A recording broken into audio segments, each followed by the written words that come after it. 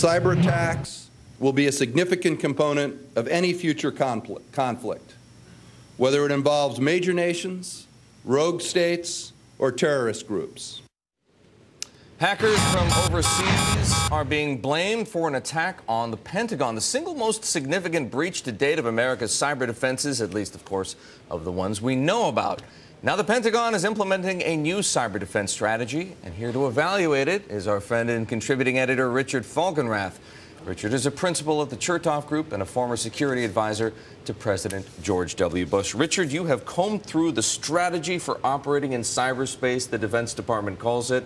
What are the biggest takeaways? Well, the biggest takeaway is this is really a strategy on how to secure networks. It leaves out a lot of what the Department of Defense's cyber strategy really is, which is in part offensive operations against potential threats and theoretically now retaliation. And so this is in a way a public relations document. It's a very competently written document, but it's only about part of the overall strategy. Okay, so we shouldn't interpret from either this document or comments that James Cartwright, the vice chairman of the Joint Chiefs of Staff, made yesterday that it's all about defense.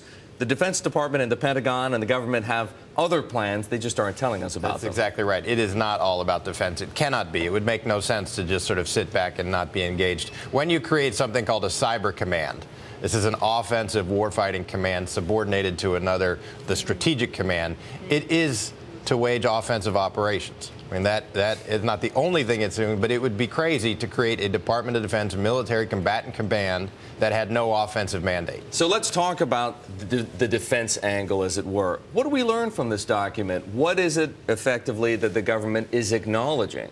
Well, it acknowledges, first, they've got serious insider problems and problems with how the people who have lawful access to the networks practice what they call computer hygiene. So these are basic things about when you log on, do you change your passwords, do you have strong passwords? What can you put on a thumb drive? Do you put your thumb drive in there? Do you download software off the internet? Are you on dodgy websites? So these are... And a case in point here would be Bradley Manning and WikiLeaks. Well, a little bit different. Bradley Manning, you know, he was an insider, but he was an insider threat. This is a computer-savvy young private who had access to a government network and downloaded it off CD purposefully. He was not unwitting in what he did and then gave it to WikiLeaks.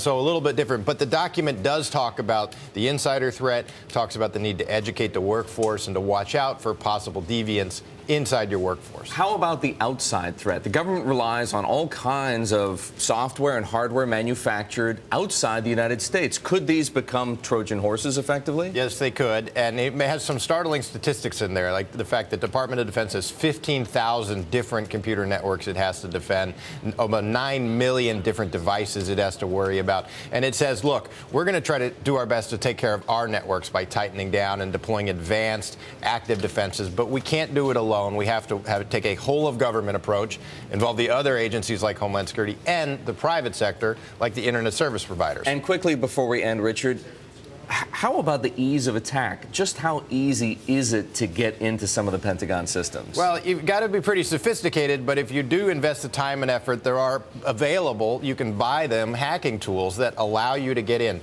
Not necessarily to the Pentagon, which should be a little bit harder, but often they're defense contractors. And these 24,000 files that Bill Lynn was referring to, also Booz Allen, which we talked about earlier in the week, these are not part of the Defense Department, but they are defense contractors, have access in course of business to a lot of sensitive DoD data. Richard, it's amazing stuff, and you're the best person I can think of to talk about it with. Richard Falkenrath, contributing editor here. He works at the Chertoff Group. He used to work advising the President, George W. Bush, on security matters.